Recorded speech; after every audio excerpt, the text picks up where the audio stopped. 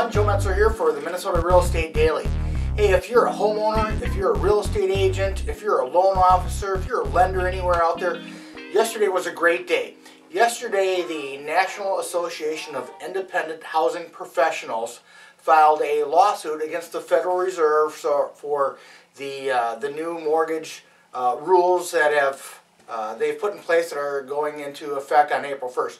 These rules are horrible rules. Basically, the government is overstepping their, really, they have no business doing this, but basically they've put in a bunch of new rules to close the barn door after the horses have long since left.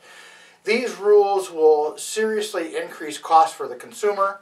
They will seriously reduce program options for consumers. They will increase interest rates, closing costs.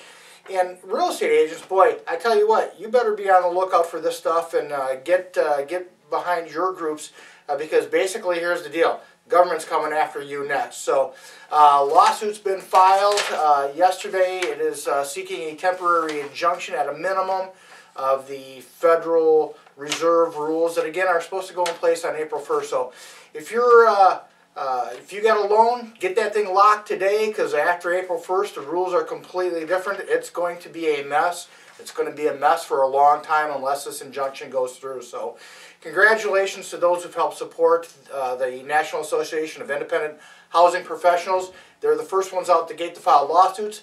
We understand that there may be at least one, maybe two more coming down the line, but you know they're not here yet. So keep your chin up. People still buy houses, and hopefully we'll have a good mortgage business and a good housing industry in the near future.